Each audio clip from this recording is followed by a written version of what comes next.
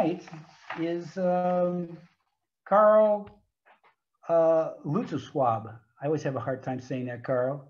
K9LA. Carl is a real expert on propagation, and we're delighted to have him back here. He always gives us a wonderful presentation. And Carl will be around to answer your questions after his presentation. But Carl, now whenever you're ready, please go ahead. Okay, very good. Thanks, Bob. And hello, good afternoon to everyone. Yes, there's a VE4 carry, VE4EA on here, Bob. So I'm sure he heard your comments about the rack contest. So great. I don't know if there are any others in there. Yeah, there's Bob VA3ZZS. So there might be some more in that list. Well, I'm Carl, K9LA in Fort Wayne, Indiana. We're pretty far west, but we're still in the Eastern time zone. And this is a great meeting because some of the meetings I give are to the West Coast stations and clubs, and those can get kind of late for an old guy like me, whatever. But what I'm going to talk about tonight is, let me get the share screen going here, about propagation modes on 160, about 6 meters. Let me know when you see this. Let me get some other stuff out of the way here. Let me go to full screen.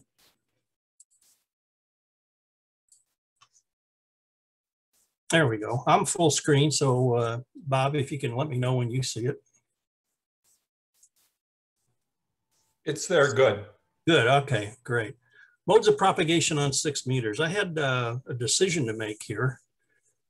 Should I talk about the interesting stuff that's going on right now, or give a more general presentation on the many, many modes of propagation on 6 meters? And I decided to do the many, many modes of propagation on 6 meters. I think Jim Kennedy, K6MIO, has written some really good stuff on extreme long distance 6 meter QSOs.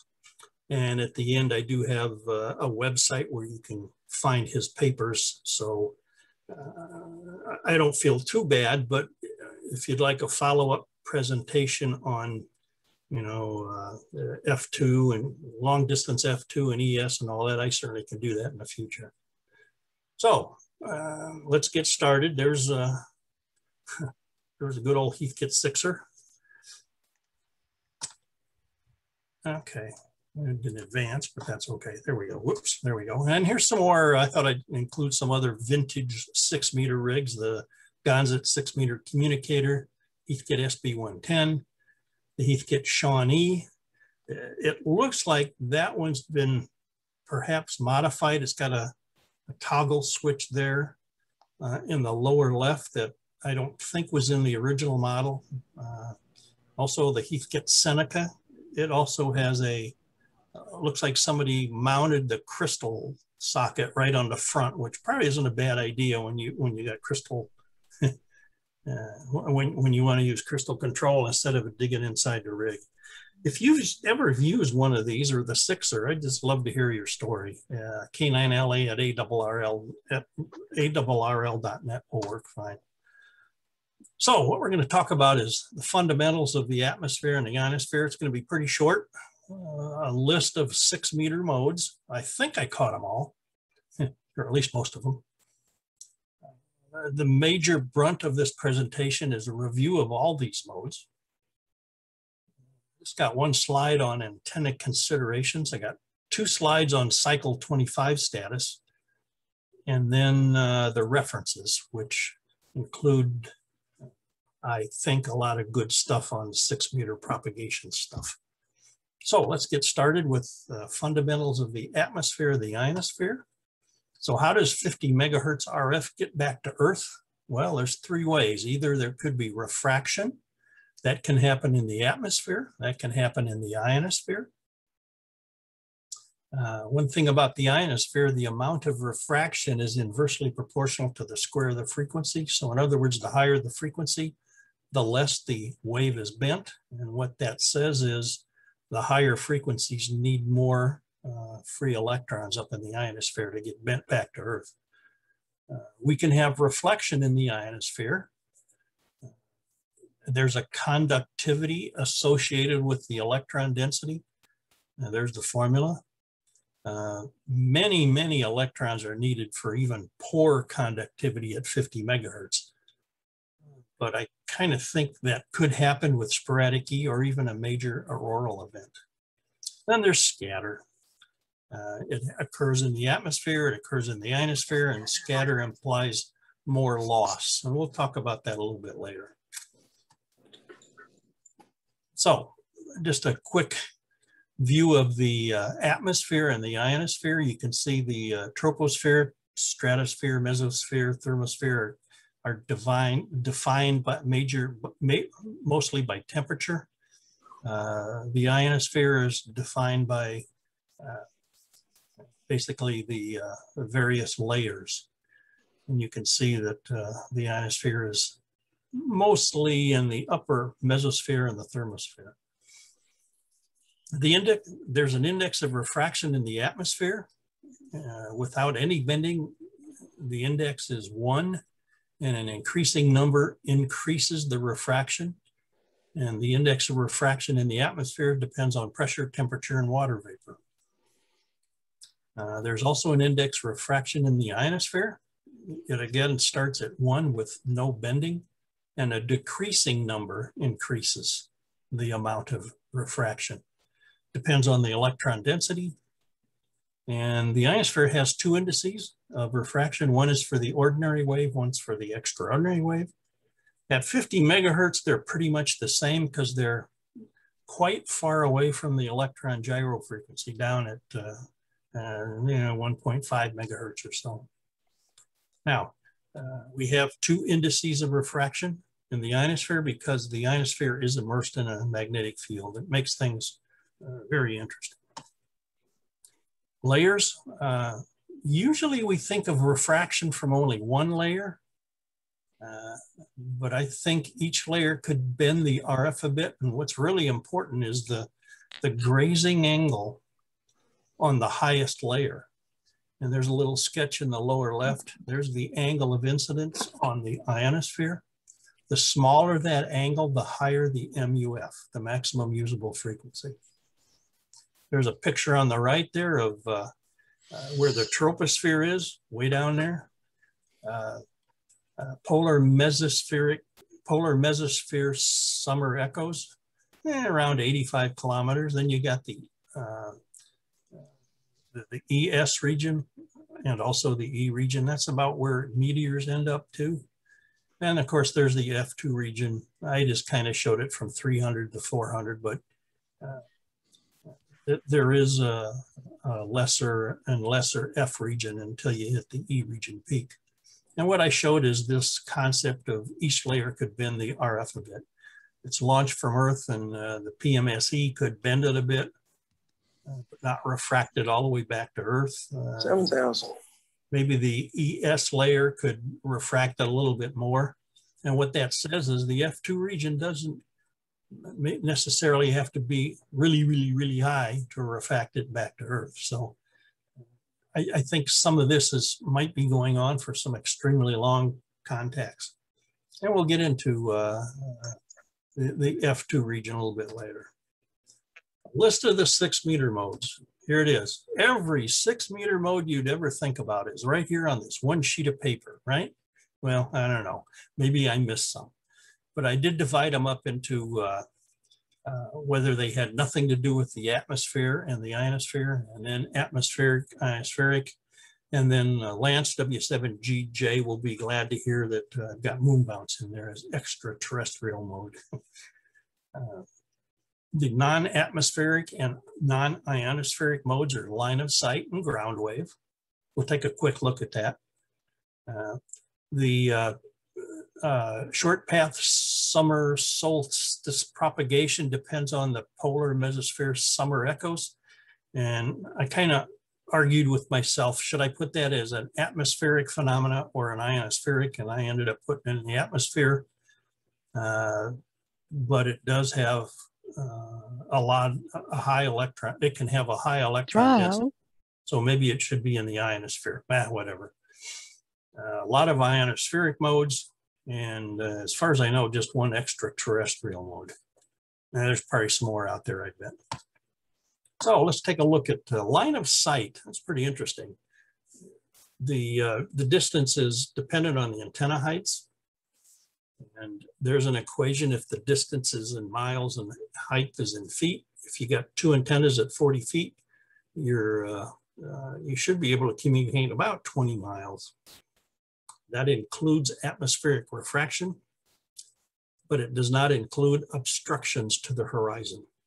So, you know, if you got a local 6-meter net, you should do pretty good. Ground wave. Normally, you don't think of ground wave on 6 meters, but there's a program from one of the organizations in the ITU has a program called GR wave, stands for ground wave. And if you go through the numbers for horizontal polarization, 100 watts, 14 dBi antennas at 40 feet, it looks like ground wave on 6 meters might be good out to 60 miles or so.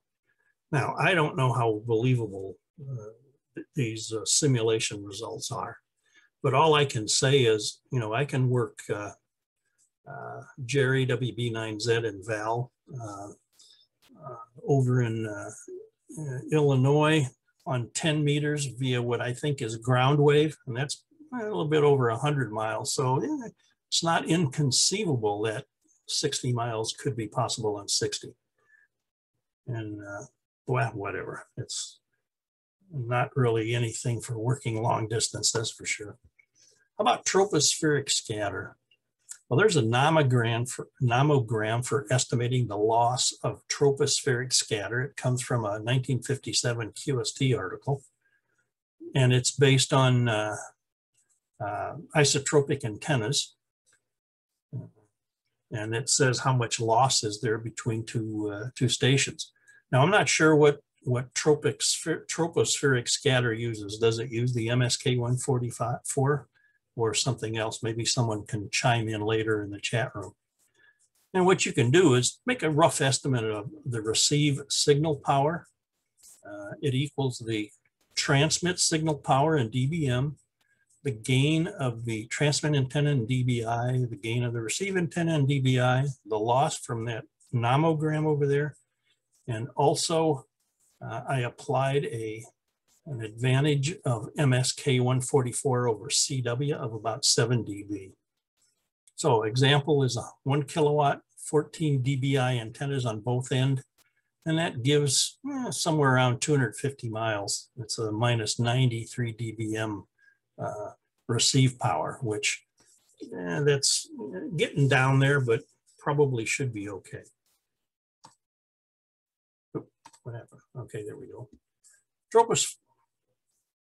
Yeah, that's right. Tropospheric ducting. That's an interesting subject. The typical inversion depth is around 200 meters. And there's a chart of what an inversion depth looks like from the ARRL UHF Microwave Experimenter's Manual in 1990. It also, that book also gives inversion depths on 70 centimeters and higher frequencies, and I extrapolated the data down to 6 meters. And it looks like you need an inversion depth of around 450 kilometers per that plot on the lower right. That's quite big, but it could happen. I know that K7CW in Washington heard some long-lasting openings that extended from Alaska to Southern California in the June VHF contest in the early 70s, and he believes it was tropospheric ducting. It doesn't appear to happen a lot, but maybe it gets covered up by other modes that are available. There we go.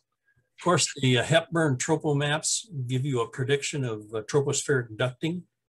I have no idea how accurate these are. Maybe someone can comment in the chat room later and we'll talk about it. But there's the URL that gives you those maps. And I should have mentioned, Bob, that I will send a PDF of this presentation to you. You can do whatever you want with it. So people can look at those URLs and go to them. Okay, short path summer solstice propagation, SSSP. That was hypothesized by JE1BMJ in his article in 6 News, which is a magazine put out by the UK 6 Meter Group. Original article was in a Japanese magazine, and the UK 6 Meter Group did a translation into English and put it in their 6 News. It's tied to polar mesospheric summer echoes, PMSE, and PSME is radar echoes between 80 and 90 kilometers in mid-May through mid-August in the Arctic. There are similar echoes down in the Antarctic. The peak PME site, PMESE height is slightly below the summer mesopause temperature, minimum at around 88 kilometers, and it's above the noctilucent cloud layer. And my question is, how do you tell the difference between PMSE and E sub S? There's the probability of PMSE goes from about mid-May to mid-August, which kind of coincides with sporadic E. So how do you tell the difference? And I don't know how to answer that question. Of course, PMSE is for high latitude paths. So you may be able to look at some ionosons at the high latitudes and determine that, well, maybe ES wasn't that good, but maybe PMSE was. So, I think there can be some more investigation here. What about the electron density of polar mesospheric summer echoes? Can it be high enough? Well, it sure can. There's a paper that had some electron densities, and they're shown on the right. It can be about 1 e to the 12th electrons per meter cubed. That's a critical frequency of approximately 9 megahertz. And for low elevation angles, the M factor for a layer at 85 kilometers, which is PMSE, is around 6. So the MUF would be 6 times 9, 54 megahertz. That's not bad. Now, you can see in the top picture, there's just one PMSE layer. In the middle picture, there's 2 layers. And in the bottom layers, there's 3 PMSE layers. And it could be that, you know, each one of those 3 layers refracts just a little bit.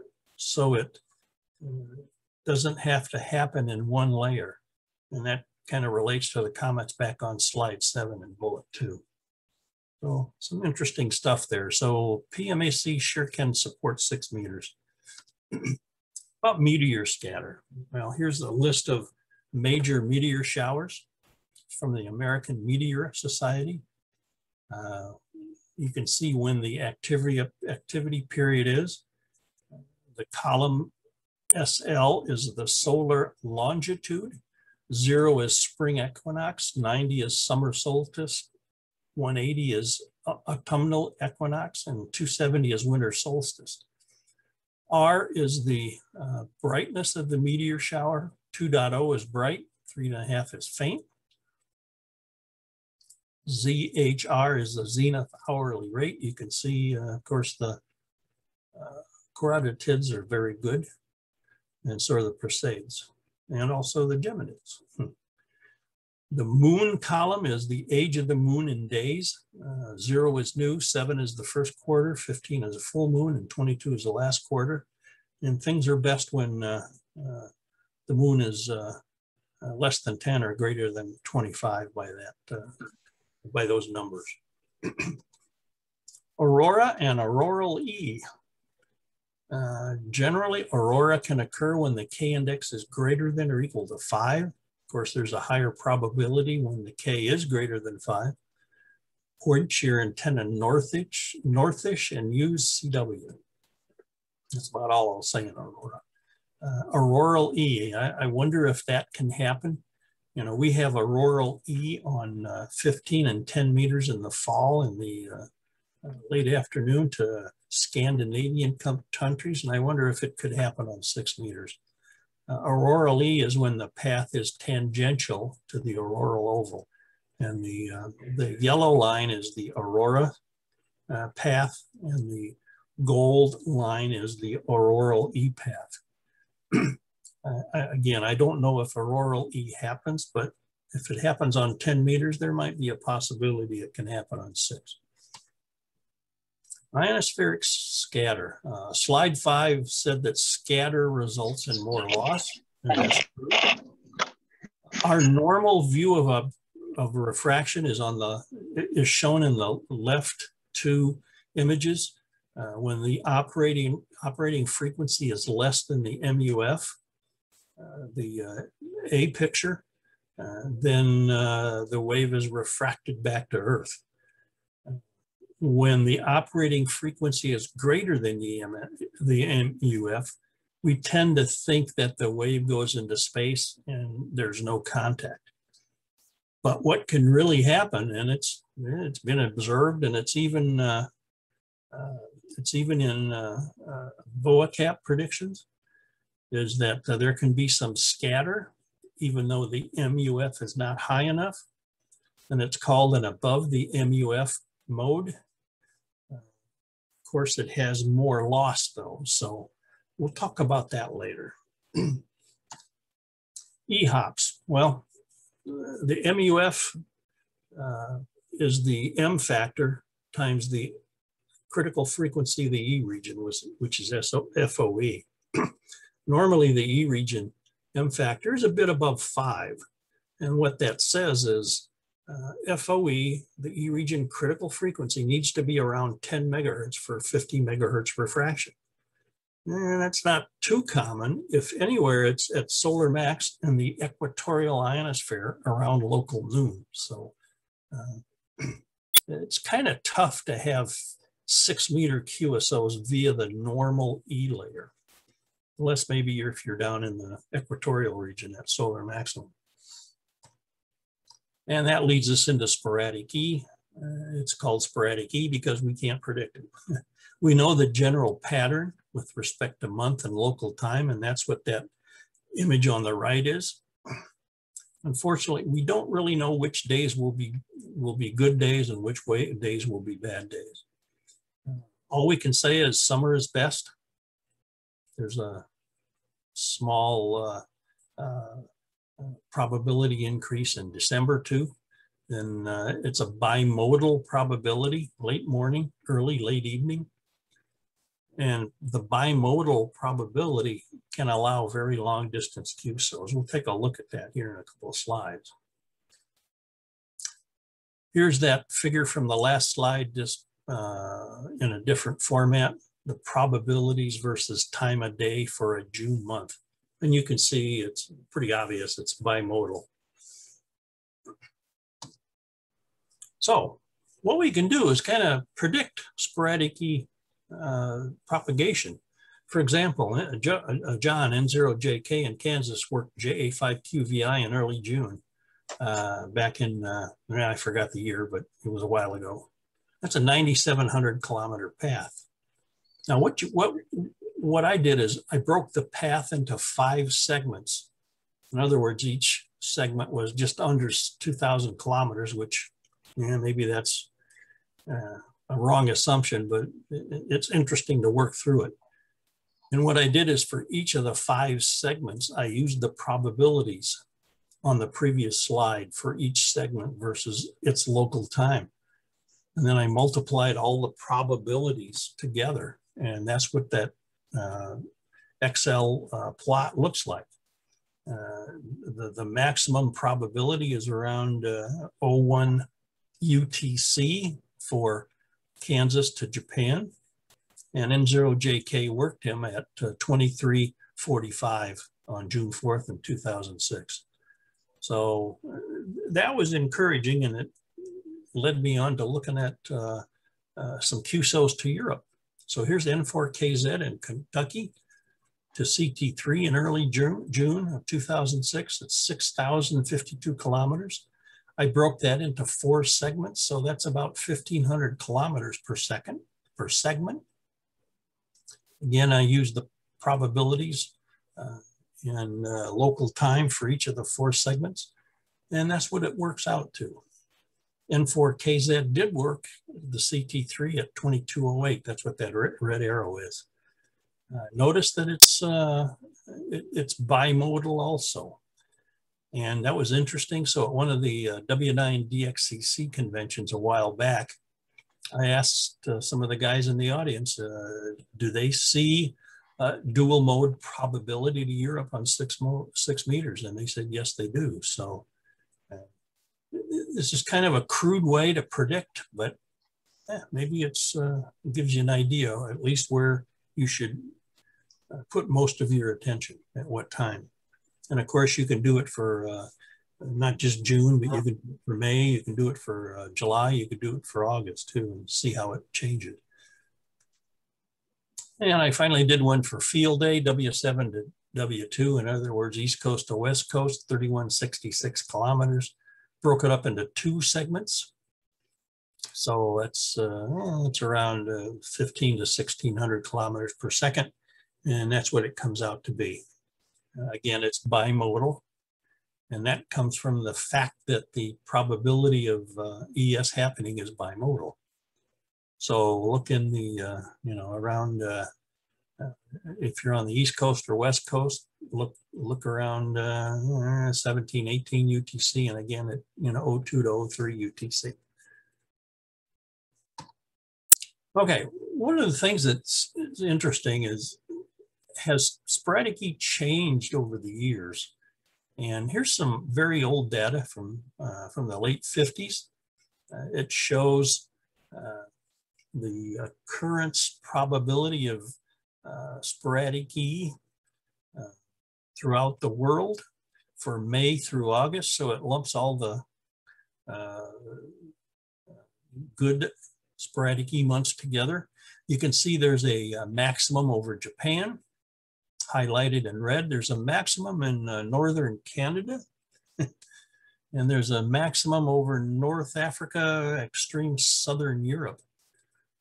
And on the right, that's data from GPS, radio occultation, and it's for June through August, and it's in 2002. So that's 52 years difference in time. You can see that the maximum sporadic E has shifted from Japan a little bit further west into Southeast Asia. You can see that North America is kind of devoid of sporadic E. And unfortunately, the map doesn't cover Europe too good. So I can't say what happened, but it kind of looks like sporadic E maybe has changed over the years. I don't know how good that early data is. I'm sure there was a lot of interpolation, maybe extrapolation to generate that map. But when you think about it, the Earth's magnetic field is changing. Not only are the poles moving, but the magnitude of the field is decreasing. There's also, there's trends in the atmosphere, global warming at ground level, which translates to global cooling at the higher, probably the ionospheric levels. So it could be that sporadic E is changing its pattern. Maybe one of these days when we fully understand sporadic E, we'll be able to understand if there really has been a change. Lots of interesting stuff with sporadic E and weather in the troposphere. I'm quite familiar with the work by G3YLA and K9LA. There's probably others out there. Jim, G3YLA, he's a retired BBC meteorologist. He generates a daily sporadic E prediction index. He calls it the EPI, and there's the URL for it. We'll look at that on the next slide. And Joe, K9YOW, has a pretty interesting article in CQ. And you can download that article from the Ham SCI website. And both of them tie tropospheric events into sporadic E. Kind of interesting. And here's G3YLA's EPI, sporadic E prediction index versus dxmaps.com. This is for June 2nd of this year at about the same time, at 1000 UTC on the left, and contacts between 0955 and 1005 UTC. Yeah, generally it's a pretty kind of decent correlation. It looks like the maximum probability for ES is kind of between Greece and Turkey. Kind of, it's kind of where it is on DX maps. It might be interesting to just watch this as sporadic E occurs throughout this season and see how good that is. Here's images of sporadic E by latitude, comes from Ionospheric Radios by Kenneth Davies, 1990. On the top is the auroral zone. It's ES sporadic E is mostly a nighttime event. The middle plot is, call it the high temperate zone, which is mid latitudes. It's similar to the probabilities on slide 21, which was that dual mode probability picture. And there's lots of ES in the equatorial zone around local noon. So if you're trying to figure out a path, anything that crosses the equator around local noon, you ought to consider sporadic E. It might be playing a role there. It's really got some pretty high probabilities of occurring throughout the year and around local noontime. Okay, F2 hops. Well, the MUF is just like the E layer, is the M factor times the critical frequency, the F2 region, which is FOF2. The F2 region M factor is a bit above 3.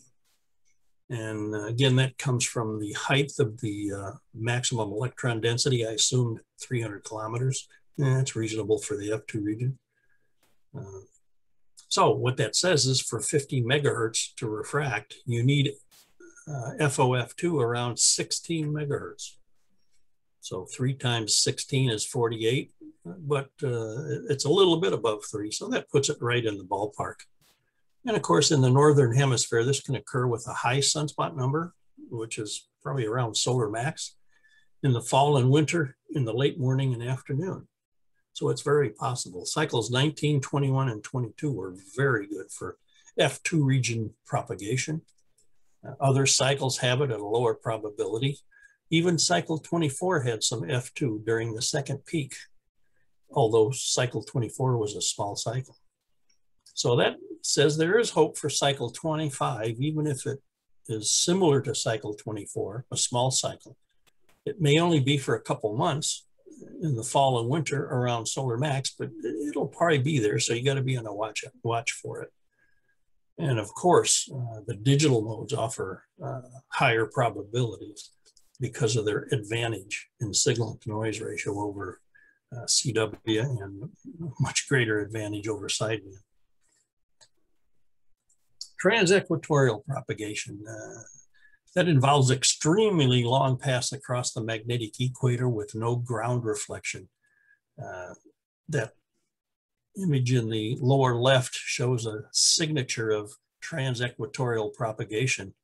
On either side of the magnetic equator, there are clumps of increased electron density, about 10 to 15 degrees from the magnetic equator. So a wave starting at 0 kilometers on the left goes up. It doesn't need to refract all the way back to Earth, just enough to get it to the clump on the other side of the magnetic equator and back down to Earth. It can be pretty long hops, 5,000 to 6,000 kilometers. It's best in the equinox months. More sunspots surely help. And it seems to be best from late afternoon through early evening. There's been some interesting TEP recently, not too long ago, there was even some 2-meter TEP. So pretty interesting. That's really getting some high electron densities. And the map on the right shows typical transequatorial paths. Of course, there are paths across the magnetic equator all around the Earth, but there's just nobody in a lot of those situations. Of course, like the Caribbean down to deep LU, the Caribbean over to see ZD8 was that arrow is where it ends on the right. And there's Southern Europe to South Africa and Japan down to Australia. Unfortunately, for most of us in the continental US, it requires a link to TEP, either an F2 hop or an ES hop. Of course, right now, ES is probably the most likely, and I'm pretty sure it's happened. Okay, ducting and chordal hops. Now we're getting into why there could be some pretty extreme long distance QSOs on 6 meters. There's a sketch of ducting. It's showing ducting between the E and the F2 layers.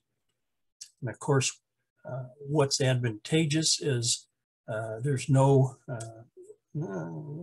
ground reflection losses.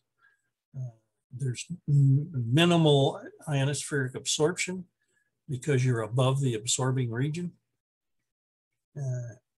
And on the right is shown chordal hops. It's kind of like transequatorial propagation, but it doesn't rely on the E layer. It can be just from the F2 layer, and I think it can probably happen with ES, with sporadic E, and maybe even the E region too. So, and of course, it's kind of tough to discern from regular hops. So which one is really working? Perhaps the signal strength gives a clue as to which one's more prevalent. You can always dig into ray tracing. Unfortunately, the model of the ionosphere is a monthly median model. It's kind of like the average over a month's time frame. So if something was interesting happening on a specific day, it doesn't show up on our model. So we're kind of stuck between a rock and a hard place for short-term events in the ionosphere. And it's not only at HF, but also at 6 meters too. There can be combinations of E and F hops. And there's a picture. It goes up to the F layer at first and comes back down and then goes to the E layer. Again, it could be tough to discern from a regular hop unless an extremely in-depth analysis is done. If you have ionoson data, you might be able to figure it out. But usually, ionosons follows Murphy's law in that the more you need an ionoson in a specific spot, the less probability that there's going to be one there. And even if one's there, it may not have taken data. So lots of effort to try and understand some of this stuff. Okay, we talked about that above the MUF mode before. Slide 19 showed we normally think of the operating frequency needs to be below the MUF, but it can be above a bit. There are several equations to determine how much loss there is for this scatter loss for above the MUF mode. For example, Wheeler says there's 8 dB loss at 50 megahertz when the MUF is only 40 megahertz. That's pretty doggone low. ITU has an equation. It says there's 23 dB loss under the same conditions. Then there's Gibson and Bradley, and they say it's 33 dB loss if you're operating at 50 megahertz and the MUF is only 40 megahertz. So I don't know which one's right. Maybe they're all right under whatever conditions they assumed. But that loss may not be as bad as one might think, because on 50 megahertz, there's minimal ionospheric absorption. And that's due to the fact that the amount of absorption is inversely proportional to the square of the frequency. So the higher in frequency, the less absorption there is, and that makes room for some loss from scatter to still be available. And I think this is a big factor in the advantage of the digital modes on the higher bands. Pretty interesting stuff. And like I said before, VOACAP does include an above the MUF mode. And I tried extracting data from VOACAP, and well, of course, it doesn't match either of the three equations there. So I don't know, it's probably another one. Well, come on. There we go. Skewed pass. There's been some reports of skewed pass recently. You know, most of the time RF follows a great circle path, a GCP. If it doesn't, what you have to look for is electron density gradients that knock the RF off of one great circle path and onto another one. This can happen in the F2 region, especially near the equator, which is the most robust portion of the ionosphere. It could probably happen because of E sub S. A good example, but it's on 10 meters, was the FT5ZM expedition back in 2014. There were reports of skewed pass on 10 meters. And there's a picture of the world with the maximum usable frequencies. And also I have the actual paths that the stations reported. For example, there's a station in Florida, N4II to FT5. The short great circle path is to the southeast, but you can see he worked them when his antenna was pointed a little bit north of east. Then there's AA7XT out further west. His great circle short path is to the west, but there was nothing there, and you can see why that happens, because if you can read the contour lines, the MUF was only around 11, 12 megahertz, you know, going to the west out of him. So he pointed to the northeast to work FT5X, which was really kind of interesting.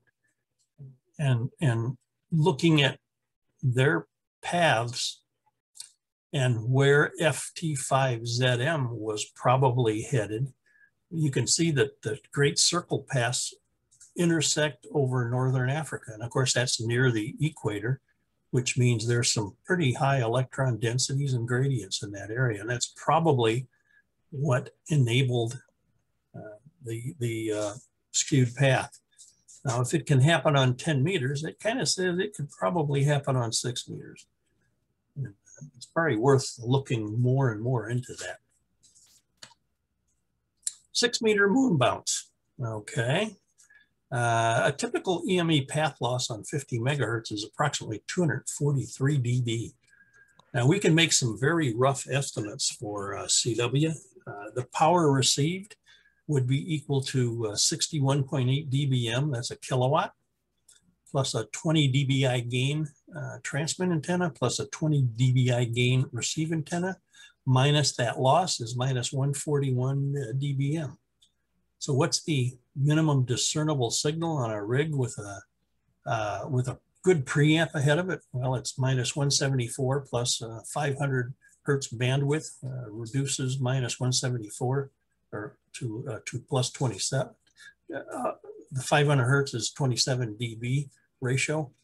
And then I assumed a preamp with a 2 dB noise figure, and that says the receivers maybe minimum discernible signals around minus 145 dBm, which means there's a 3.8 dB signal to noise ratio. Now, if you use JT65, it has about a 10 dB advantage over CW, and that puts the MDS down at minus 155, and that raises the signal to noise to 13.8 dB. So what that says is that's why smaller antennas are acceptable. The advantage of JT65 really makes it good. There's Lance's webpage about EME on 6 meters. There's also an interesting PDF, which it was a presentation on getting started in EME, and you can download it from their URL.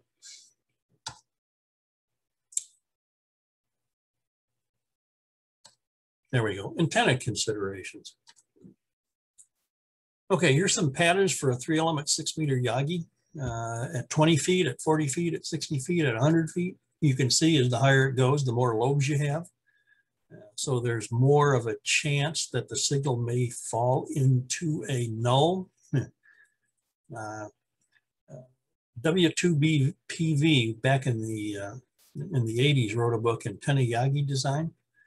And he believed the best height for an HF Yagi was 1.5 lambda. That translates to 30 feet on 6 meters. And I bet you a lot of people have antennas around that range, 30 to 40 feet. I believe a high antenna on 6 meters can be advantageous. So it'd be helpful if you use a stack of 6-meter Yagis. That energy at very low angles could take advantage of a higher MUF. Remember that angle of incident on the layer? The lower that angle is, the higher the MUF could be. So I don't know if there's a best height, but I kind of think it's, if you only can put up one antenna, it's probably between 30 and 40 feet, and you could probably do a lot of good work with it. And of course, every once in a while, if you got a really high antenna, it may help out quite a bit. Cycle 25 status. Here's a recorded history. Cycle 24 was the smallest in our lifetimes and the 4th smallest in recorded history. You can see there were 3 periods of big solar cycles, and there were 2 periods of small solar cycles, cycles 5, 6, 7, and 12, 13, 14, 15, 16. It looks like cycle 24 has put us into a 3rd small period, a 3rd period of small solar cycles. And that's the critical question. Will cycle 25 get us out of this 3rd period of small cycles, or will it continue to keep us in that 3rd period of smaller cycles? All we can do is wait and see. Data from cycles 1 through 24 show that a big cycle rises faster than a small cycle. So what we can do is look at the rise time of cycle 25 and compare it to a small cycle, 24, and the biggest in recorded history, cycle 19. The blue shows the rise of cycle 19. Red shows the rise of cycle 24. And the green is the 11 months of data so far that we have on cycle 25. It's rising a bit faster than cycle 24. So far, June has been very good for sunspots. Today was really good. I think it was in the 50s for sunspots. So, of course, sunspots are just a proxy for the true ionizing radiation of the F2 region, which is extreme ultraviolet. But I'm sure the EUV was quite high today, too. Let's see here. References. Here's a bunch of references. K9LA has a 6-meter ebook. I talked about K6MIO's papers. You can look at them at www.qsl.net and then WA3MEJ and articles and library and all that kind of stuff. WB2AMU's VHF Propagation, a practical guide for radio amateurs from CQ. The UK 6-meter group. EI7GL has an interesting blog about things that are happening on 6 meters. G0KYA, Radio Propagation Explained. He talks about VHF. That's an RSGB publication. The propagation chapters of the ARRL handbook and the ARRL antenna book are good. Of course, there are columns, the world above 50 megahertz, N0JK and QST, VHF UHF contesting column and NCJ by John, and also VHF plus column by N4DTF and CQ magazine. And recently, G3XTT gave a presentation on just general 6-meter stuff, and you can view it there. It was a pretty good, covered everything. Now, I'm sure there are many more sources for 6-meter propagation. and the various modes, but hopefully this is a good start. So there are many modes on 6 meters. That's probably because E and F region propagation isn't as regular. So we had to look for more modes on 6 meters, and we discovered a whole bunch of them. Some modes are easy. Some modes are more difficult. And of course, that's an understatement if you're, you know, like doing moon bouts or a meteor scatter or something like that. But, you know, this kind of mirrors amateur radio in general. There are many different aspects of 6 meter propagation, and it should keep you interested and busy getting on the band and trying to understand stuff. So that's all I had, Bob. If there are any, I guess I could check in the chats and see what's going on. Well, Carl, that was a great presentation. A lot of food for thought there. Tremendous material. We'll be really happy to have this video on our YouTube channel along with the slides. We can append them to that. And I just think it's a great reference. And it's a lot of food for thought there. And, you know, future presentations as well. So